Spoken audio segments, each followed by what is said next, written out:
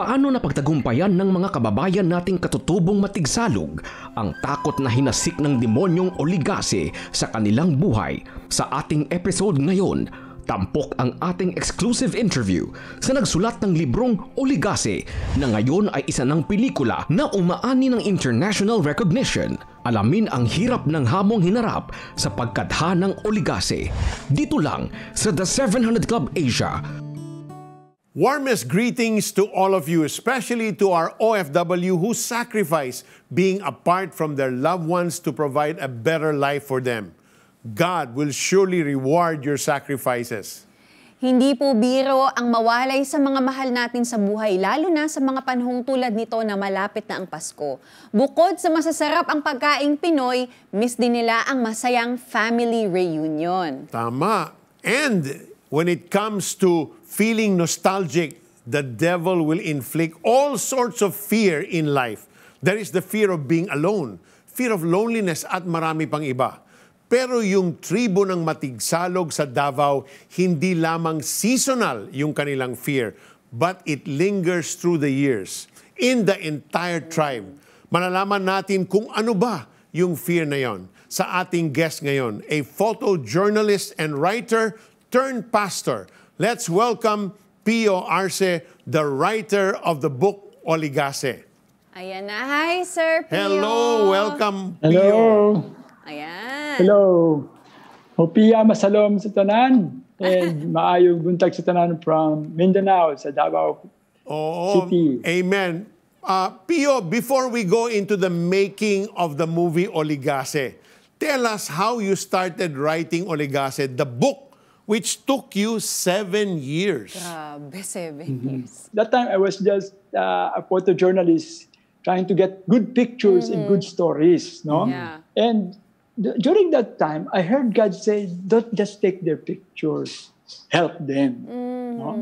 So after 1986, I started going into this tribe with medical teams, and I've seen their situation, yung poverty, and their ignorance. And that time, maraming mga batang namamatay through measles epidemics. So, and I had prodding this from God na somehow to move to Mindanao and help these people through another mission organization. It took me 7 years. Perfection. No? Oh, wow. Sabi ng Panginoon, ikaw talaga ang project ko. His project of you through the book took 7 years. Diba? What he did inside. It's a message to all of us. No? It's not really yung pinagagawa sa'yo ng Panginoon. It's actually how you become.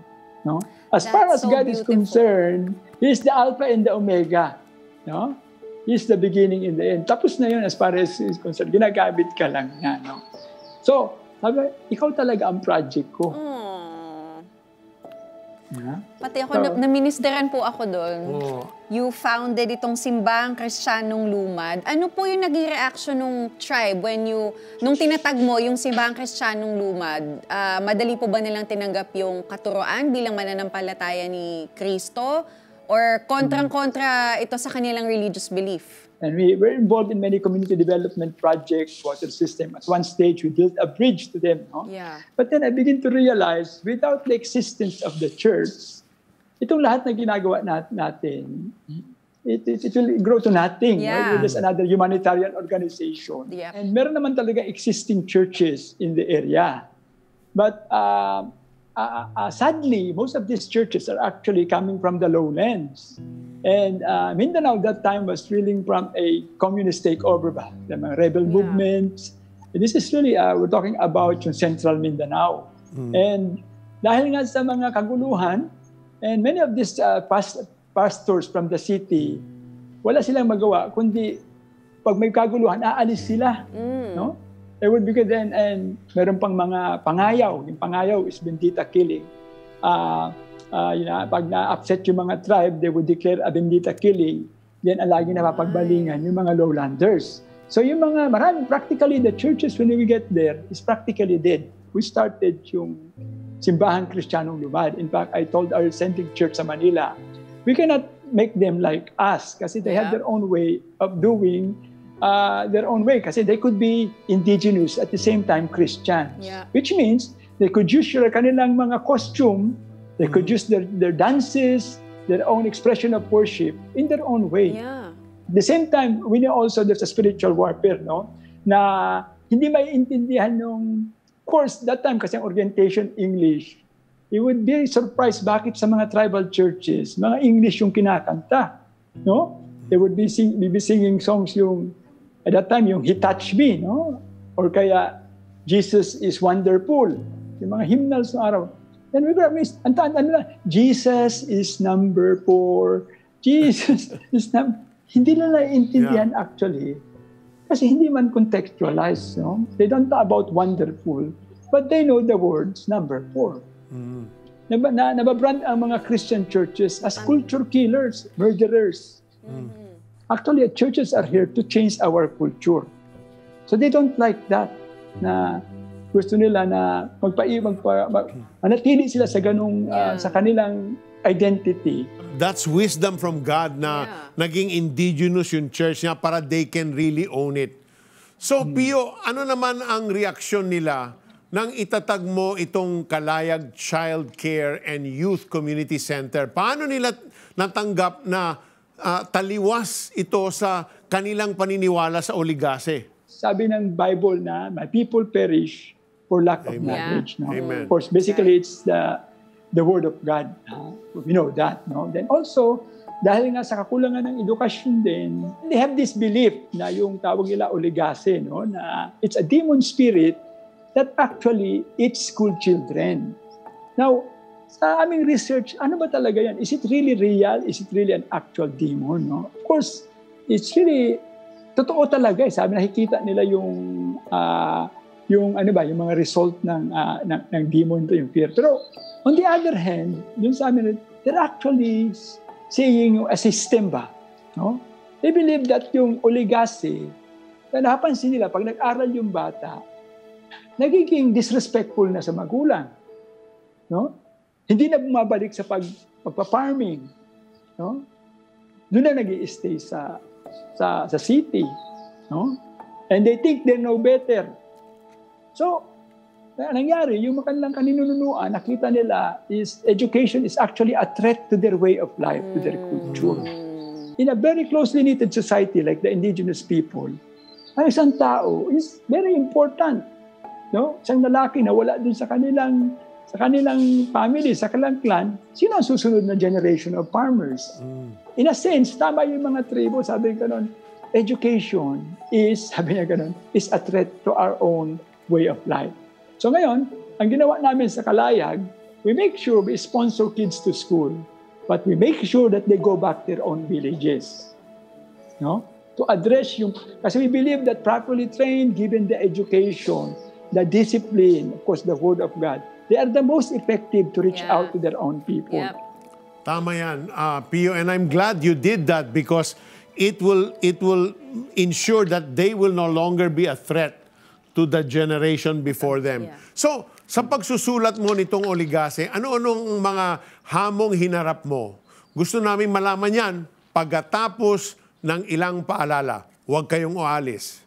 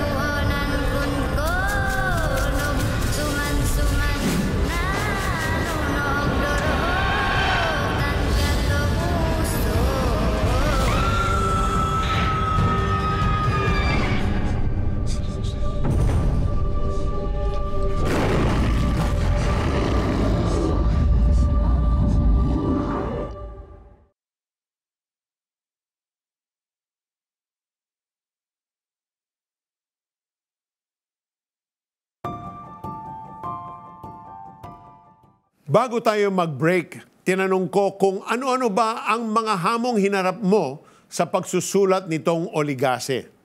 You don't want to go there. A brief summary. Yeah.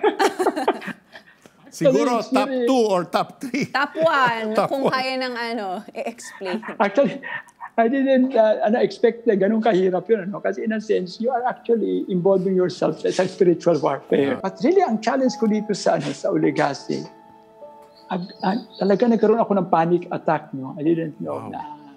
I was so scared all the time. I think sometime in 2000, starts in 2006.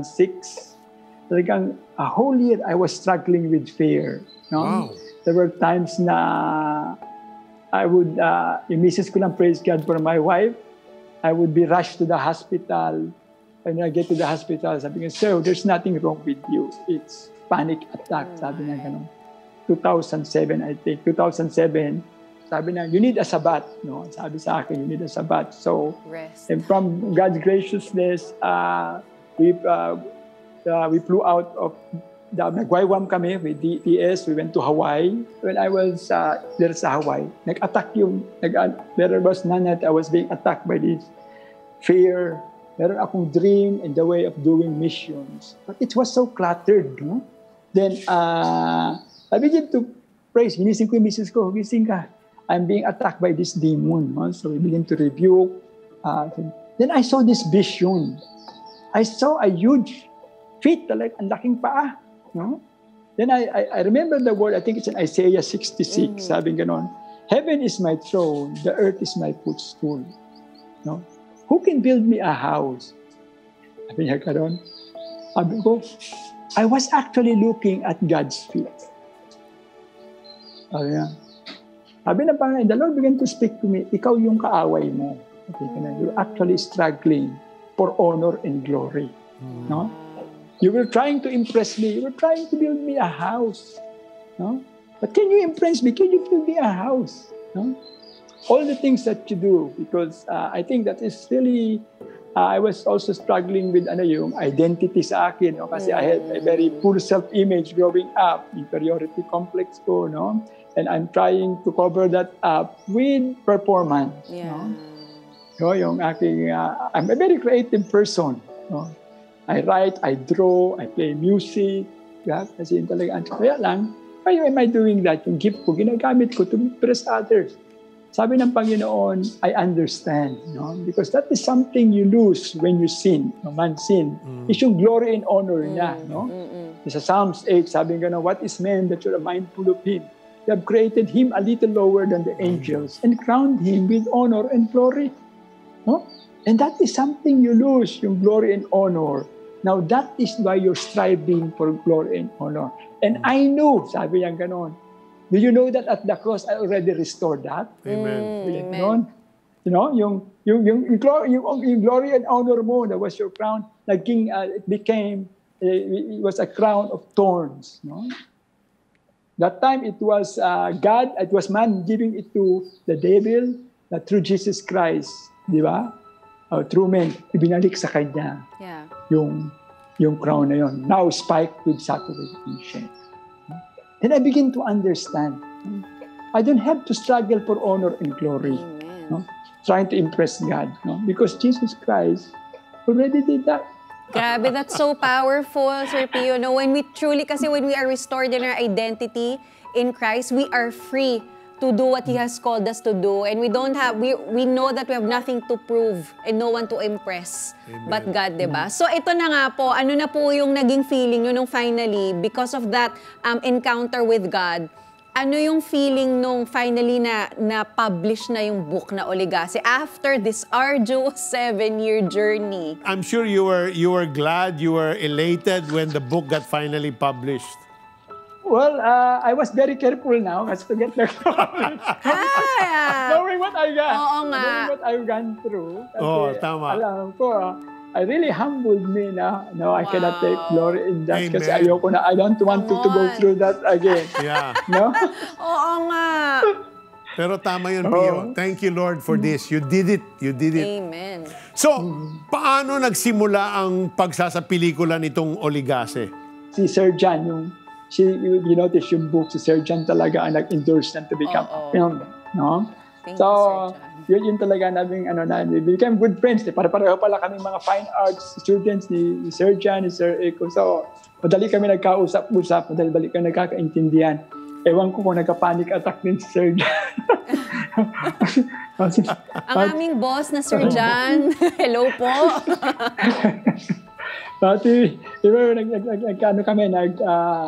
nagkaintindihan na kaagad kami din. And they like the story that to make that film. So we work together. In fact, he offered me, bakit kanila ko lang sumulat nung film script. No? Kasi the book itself is like a movie, so it was easier.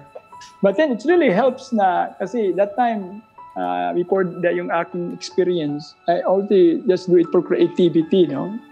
To impress people. But this time, I was indulged sa spiritual warfare talaga ito. I began to realize that this is spiritual. It's not about me.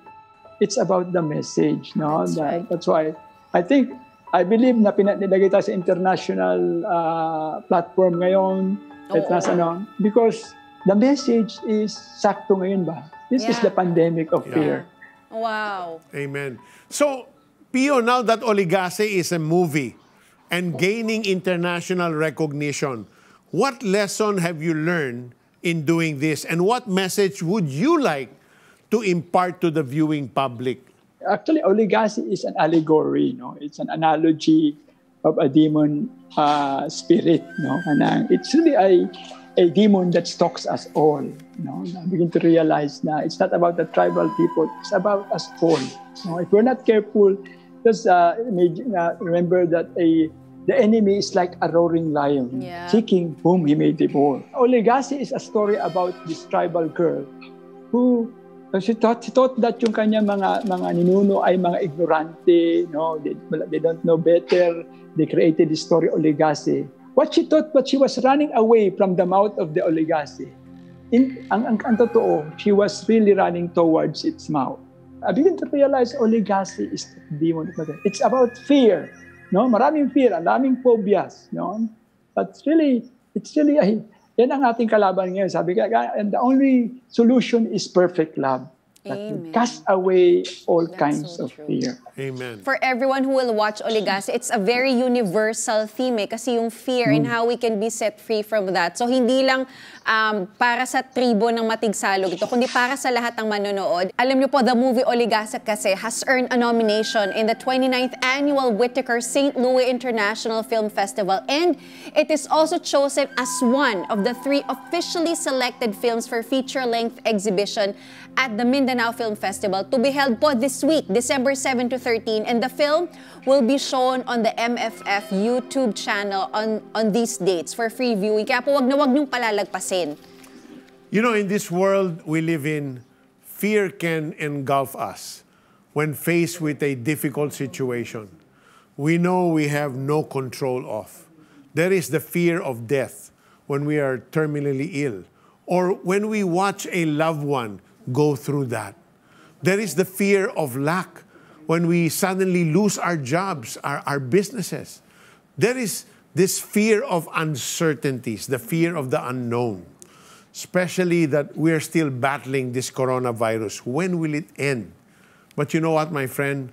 God said we should not fear because He is with us. He will help us. He will sustain us. He will strengthen us. The question is God in your life?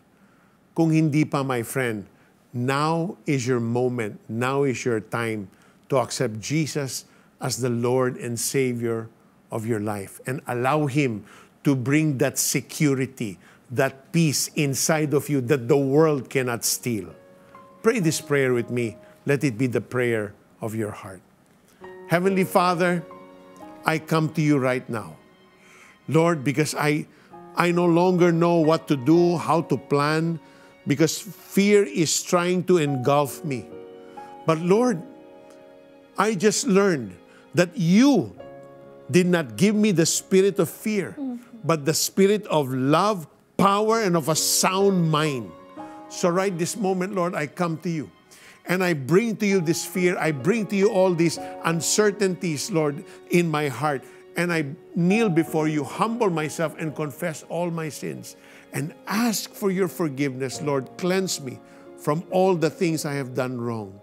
And Heavenly Father, thank you that you sent your one and only Son, Jesus, to die on that cross, to take away my sin, my shame, my guilt, my fear.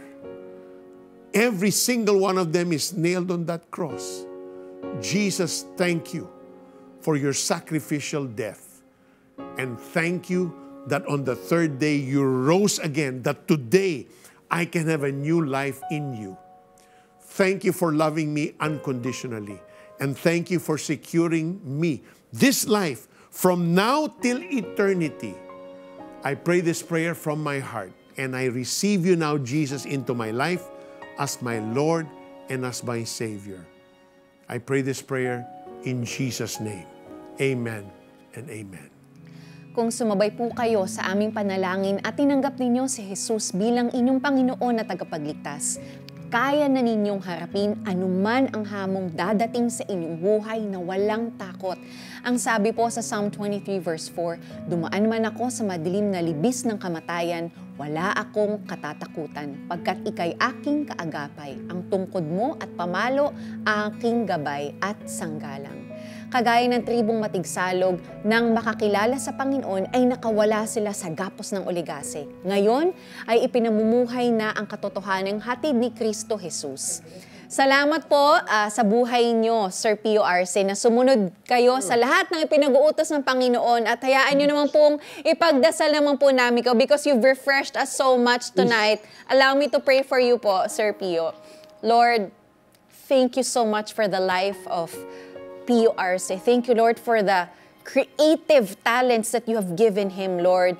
Thank you, God, that these ideas that you have birthed in his heart, God, are from you, and ideas, Lord, that you will be the one to fulfill them. Lord, I pray, God, that you will continue to strengthen him as he obeys the call that you have placed in his life. And Lord, thank you, God, that as he fulfills your call, Lord, you're also doing a mighty work, a continuous work in his heart so that he can continue to live for your glory and your glory alone. Lord, we speak prayer of protection upon him, God. Thank you, Lord, that you command your angels concerning him to guard him and to protect him. Thank you, Lord, that no weapon forged against him shall prosper, Lord. And every tongue that rises against him, God, we condemn that in the name of Jesus Christ. Protect his home, protect his family, and more importantly, God, protect his peace, protect his joy, God, so that he can continue to glorify you and be a blessing to other people. In Jesus' name we pray. Amen. Thank you so much, Sir Pio. Thank you very much. God bless you. Yes. Kung sumabay ka sa panalangin para tanggapin si Jesus bilang Panginoon at tagapagligtas at kung nais mong maipanalangin ka namin, please text YES space your name space location at ipadala yan sa 0919-0607-567. Kung may nais kayong maipagdasal namin para sa inyo, tawagin nyo lang kami sa aming hotline number 8737-0700 at ang ating mga trained prayer counselors ay nakastandby po 24 hours a day, 7 days a week upang sagutin ang inyong mga tawag. Ang aming Viber numbers ay 0949-888-8001 at 0943-144-4933. And to all our viewers via GMA Pinoy TV and TBN, you can contact us through Skype. Our Skype ID is the 700 Club Asia. You can also post your prayer requests and comments on our Facebook wall. You can chat with us live. Log on to our website, cbnasia.org/media center. On your social media account, use the hashtag TSCA Demon of Fear.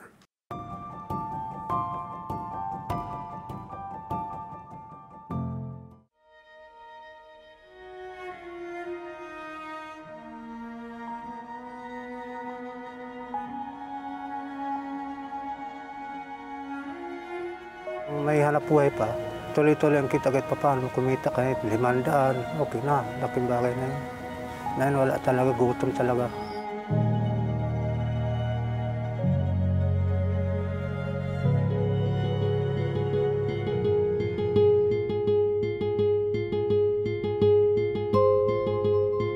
bagay makatulong yan. Hindi na kami magugutom.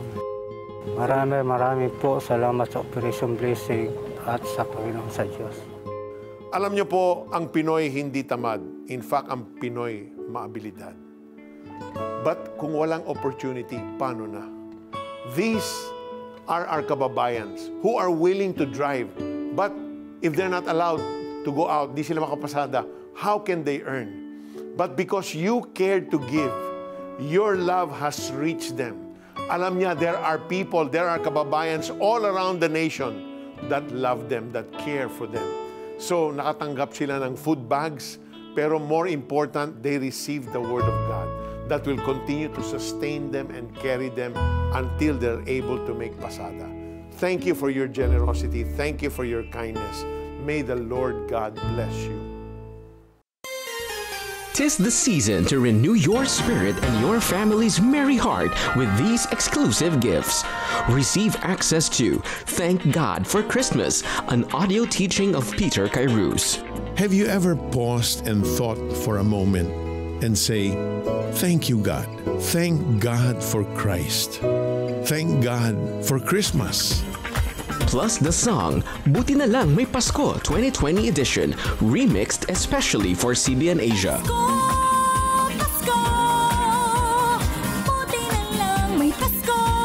Let's go, yeah. With your donation of 500 pesos to CBN Asia Family of Ministries, call, text, or visit our website to send your donation today. Nakagapos, kay Jesus ay may pag-asa sa Pasko makakaasa.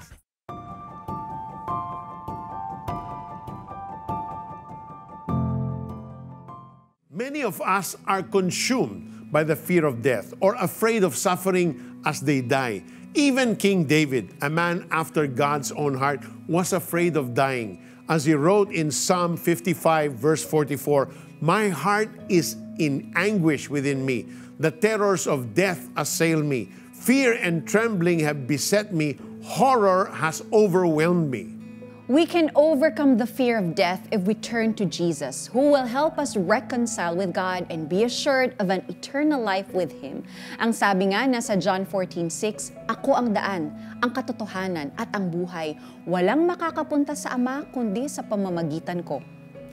When Jesus is in us, when we have a personal relationship with Him, we will never fear death because we know that death is only the doorway into eternal life.